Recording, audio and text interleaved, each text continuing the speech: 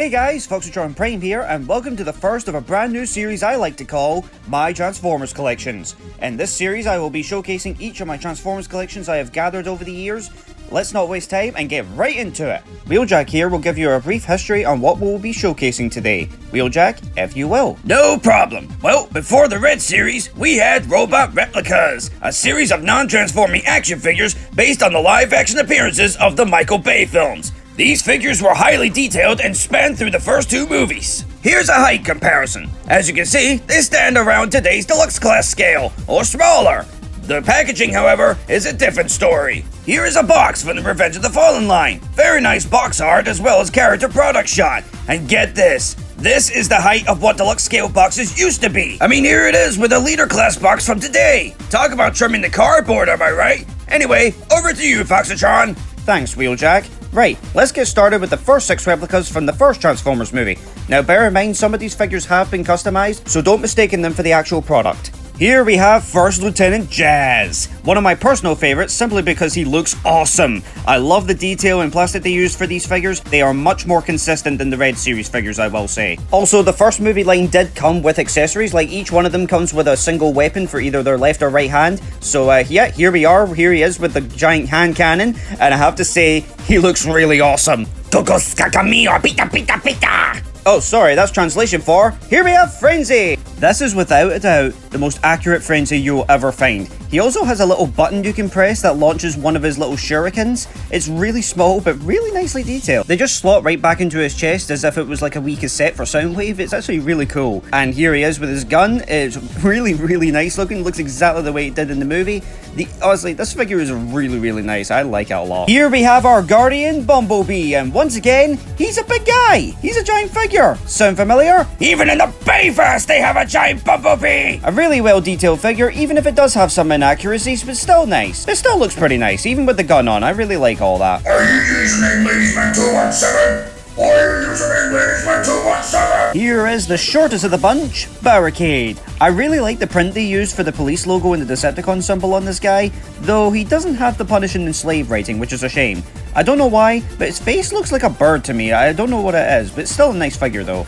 His spinning mace of death looks awesome. I even like the wheel in the middle. That is great attention to detail. There he is, the big bot himself, Optimus Prime. I love this figure. He was the first movie Optimus Prime I ever got. I remember when I was a kid and I saw him on top of a shelf in Woolworths, back for when it was still a thing, and I absolutely loved it. Amazing figure if you ask me, even if it doesn't transform. I mean, look at all the paintwork. I mean, this figure is just absolutely amazing. Here he is with his ion blaster, looking pretty sweet. And I just really love the look of this guy. The detail is really nice. Even though there are some inaccuracies, such as the shoulders, but it still looks good. Yes! Lord Megatron, leader of the Decepticons! Now bear in mind, Foxatron completely overhauled the paintwork on this guy, and if you ask me, it was worth it, because he looks far more accurate than the paint job he used to have, which was like a bluish color and I didn't even like it. Anyway, back to the review. As you can see, I look absolutely awesome, especially when I have my massive fusion cannon on. Join them in extinction! Now, this guy is not part of the actual line, but I thought I should give him a mention anyway. This is my custom Soundwave in the form of Jazz. I have a review of him on my Toys and Reviews playlist if you'd like to check it out, because this is one of the best customs I ever made. It's inspired by G1, obviously, and it amazes me how well he fits in Jazz's body. I mean, look at this. He looks great. Well, that does it for the first movie replicas. Onward to the Revenge of the Fallen ones. Now, this is where they hit the peak in terms of accuracy, quality, and especially quantity. For instead of 6, we have 10. So let's roll. The first figure we have here is our weapons specialist, Ironhide. My first ever Ironhide movie figure, and yes, I did have a thing for non-transforming figures, don't at me, just because he looks simply amazing and the detail is insane. I got this with Starscream and Ratchet in Toys R Us when they began releasing Revenge of the Fallen toys, and I got them all and I just loved them. They were just amazing figures. Speaking of, here is Starscream, the most accurate looking Starscream we got before Leader Class Starscream was released. He just looks amazing. Like I said, they really hit a peak with Revenge of the Fallen. It's such a shame that they didn't continue on to A Dark of the Moon, I mean, I would have loved to have seen Sentinel Prime, Shockwave, especially Megatron as well. I also did a custom version of Starscream as well to make him look like the way he did in the first movie with all the tattoos removed.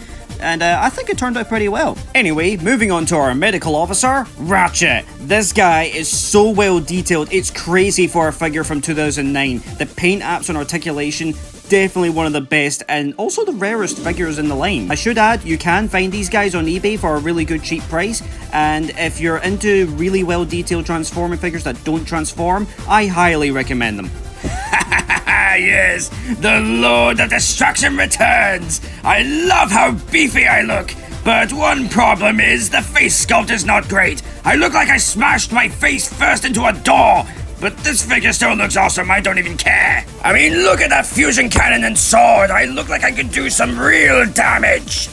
The leader of the Autobots is back and looks even better than the last one. At least in some areas, the face is not as detailed, but the far more accurate robot mode and the paint details totally make up for it. I mean, he looks so good. He looks far more accurate to the way he appeared in Revenge of the Fallen, and especially with that sword. He looks so cool with that sword. I love it. You guessed it, we have another Bumblebee again, and I actually like this one a little bit more than the other one, simply because it's more accurate, plus the black and yellow really pops with this figure, and the size of his cannon on his arm, he just looks really good with it. I should point out, the Revenge of the Fallen line of these figures didn't come with accessories. The weapons are permanently attached to their bodies, which is actually a shame.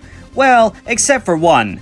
Behold, the eternal glory of Jetfire! This figure is amazing, despite the inaccurate blue paint job in some parts, but the detail speaks for itself. His cane is actually removable, which is great. I remember when I got him in Toys R Us, I didn't even know they were going to do a Jetfire figure for this line, but suddenly, there he was, and I had to have him. I just love him. I mean, the detail is amazing, the head sculpt's pretty nice, the scraped up Decepticon symbol.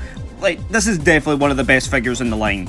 And yet, here's another figure that I never expected to come out in this line. Skids. The last figure to ever come out from the Robot Replicas line, and I have to say, it's really, really cool. I mean, it's a shame they never got round to doing Mudflap. I would have loved to have seen that, because the paint and the detail on this figure look incredible. I mean, he just looks like he bounced off the screen. This is a really good figure. Ah, yes, the Fallen. I really never expected this guy to happen. When I was a kid, I remember when I saw him in the Toys R Us website, and then I went there the next day and I managed to get him. Granted, this is before I knew anything about internet shopping, so I was only 11 at the time, so it doesn't really matter. But still, this figure looks really, really cool. I love the paint and the look of him. He just looks great. Ah, yes, Sideswipe. Damn, he's good. I mean, seriously, look at this guy. He's got little platforms on his feet so he can stand, and the articulation is so good. The swords look good. He's a really, really nice figure. I would definitely recommend him. Well, that does it for the Robot Replicas line, so now, as a bonus, I'm going to include the Dark of the Moon Revoltech figures, just because I think they deserve a spot in this video. These guys are not mainline figures, by the way. These are much more pricey, and you can see why. I mean, look at Bumblebee. This is one of the best looking Bumblebees I have, if not the best. He's got loads of accessories, paint, detail. He's like a shrunken DLX 3.0 figure. I mean, he looks amazing, especially with the battle mask and the head sculpt.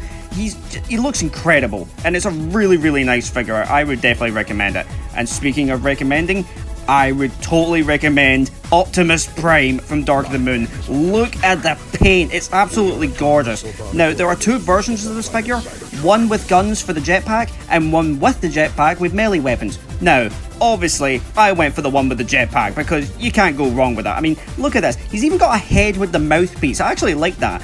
And my goodness, look at the wingspan on him. He is massive. It is so wide. Like, I can barely fit it on the screen. And like, this is really, really big for a figure that small. I was really impressed with this figure, and I love the axe and the sword. It looks really nice. I would totally recommend the Revoltech figures. They're a really nice display piece. Well guys, that's it for my showcase review of my Robot Replicas collection. I've had a really fun time looking back on this collection, and I hope you guys have enjoyed me reviewing them. We've reviewed a grand total of 20 figures, 16 Robot Replicas, 2 Revoltech figures, and 2 customs. And that's that. That's the whole collection. And that is it guys. That is the end of the video. Thank you so much for watching. Next time I will be showcasing my Transformers Prime collection as voted by you, so stay tuned for that. Hope you enjoyed the video. Be sure to follow me on Twitter, like and subscribe, and roll out!